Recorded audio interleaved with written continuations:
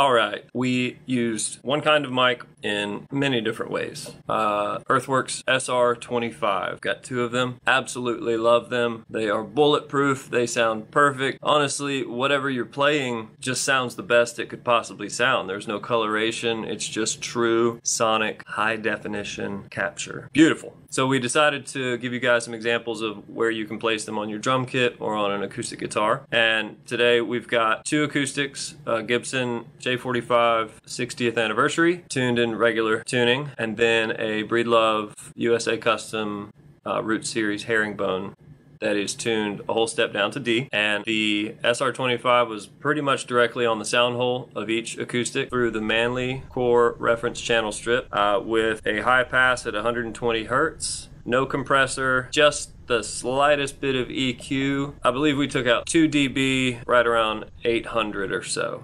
So that's on the acoustics. On the drum kit, we used the both SR25 match pair overhead in 4 different configurations. First is left-right, measured 46.5 inches from the snare drum. Second configuration would be XY. Third configuration, ORTF. 4th configuration is the Glenn Johns technique. All these sound great. I hope you enjoy this, and don't forget to hit the like button and subscribe to the channel. We'll just keep cranking out as many videos as we can. And I think that's it. Wait, also, both overheads were run through the Audient ASP880 preamps. No high pass, nothing special, but they are special and they sound great. Great preamps. Straight to the Matrix Studio, straight to Pro Tools, no plugins.